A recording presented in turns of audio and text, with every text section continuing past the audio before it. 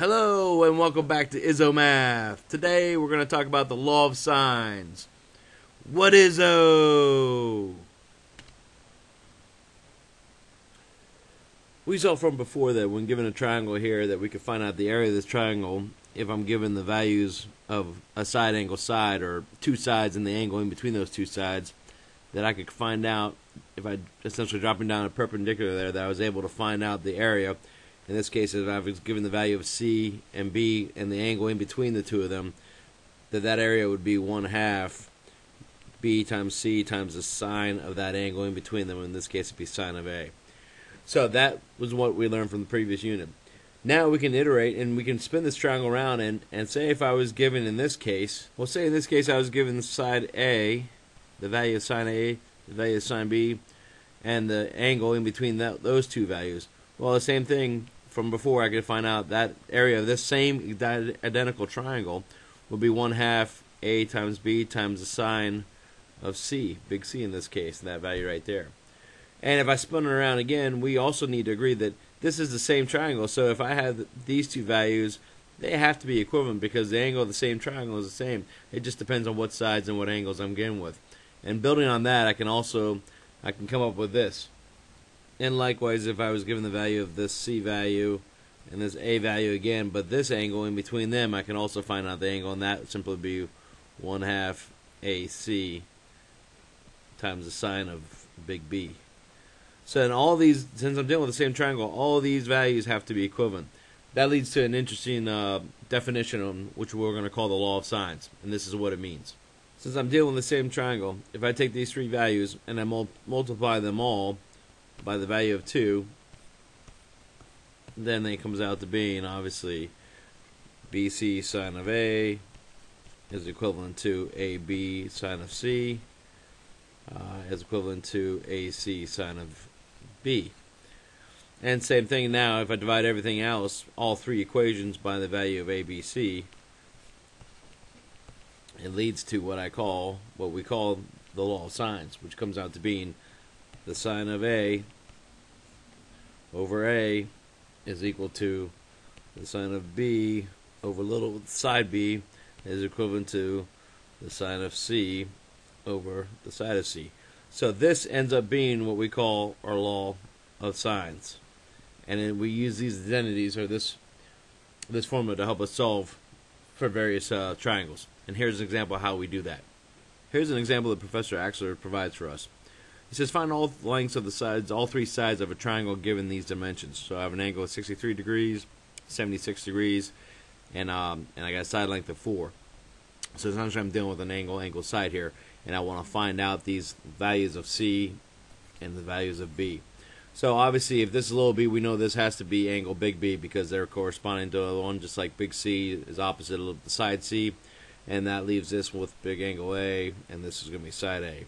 So using the laws of sines, I can come up with essentially saying the sine of this angle, the sine of this angle, which is sine of 76 degrees, is going to be over this value, this A side, which is the value of 4.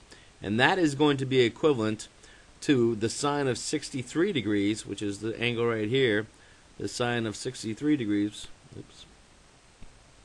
is going to be equivalent to the sine of 63 degrees over this mystery length, which in this case happens to be B.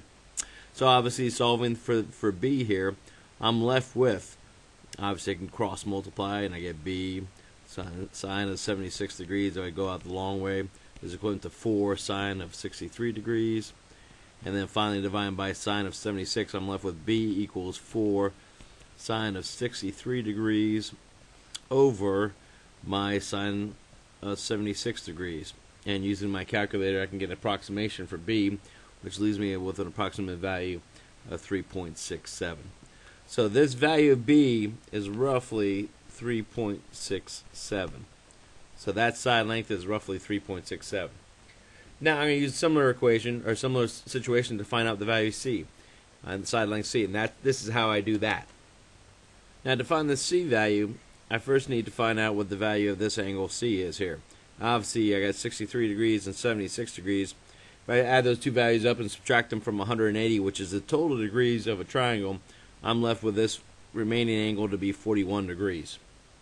So that's the exact value. So knowing that, I want to set up a scenario where I can find out that value. So again, I'm going to use the sine of A only because that's a given, an exact value. So I'm going to use sine of 76 degrees over the value of 4 is going to be equivalent in this case to sine of C. So sine of C in this case is going to be sine of 41 degrees over the value, my mystery guess, which is in case, obviously is C here.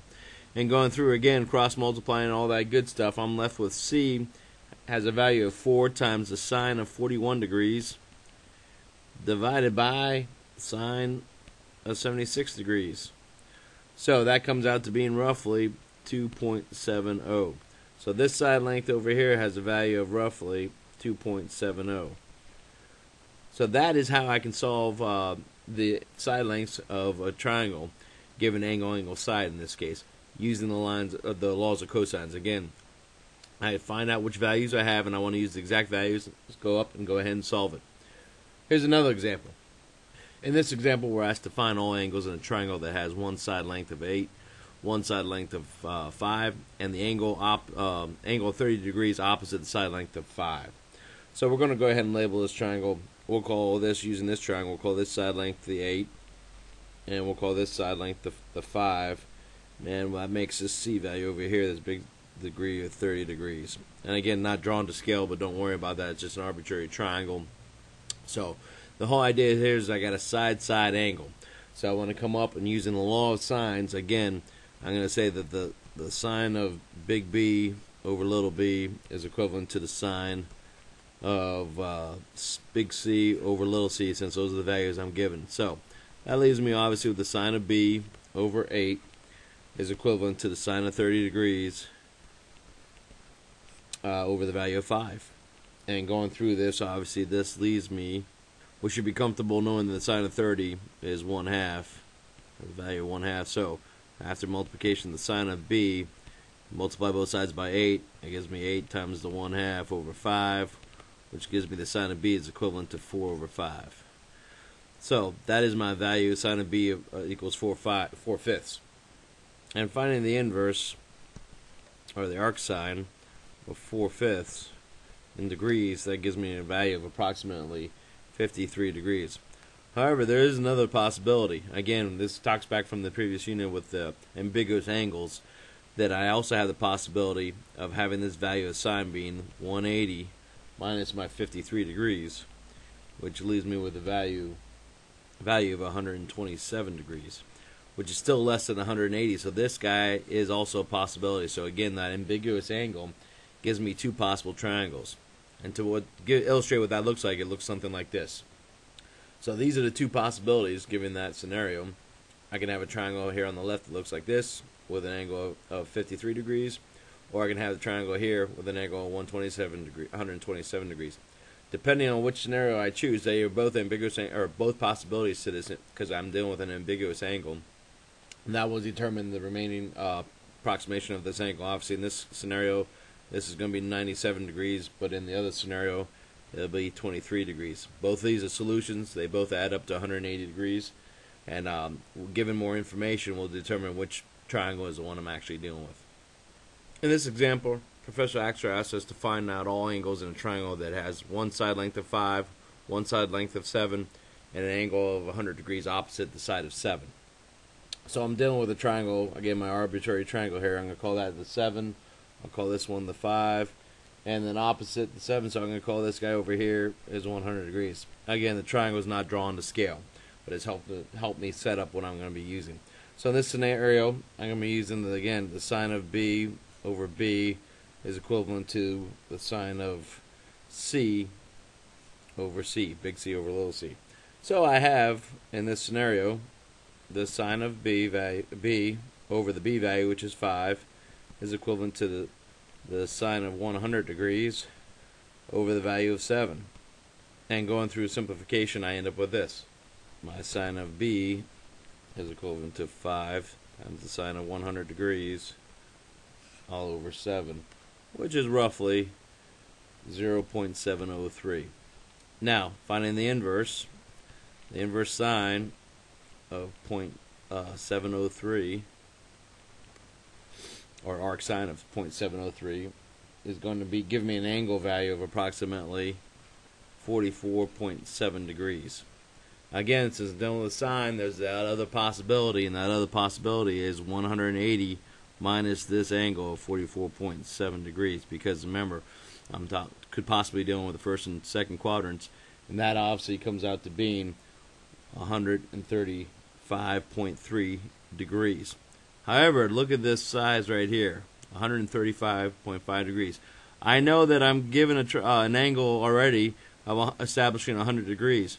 Well, that makes it this possibility is this is an impossible possibility, because once I include that angle into it, I'm over 180 degrees. So in this case, there is no arbitrary angle. The only possible solution is my 44.7 degrees. I hope this helps, and look forward to seeing you guys on the law of cosines, which are going to be coming up next. Until then, feel free to check back on ISOmath with all your math needs. See you soon.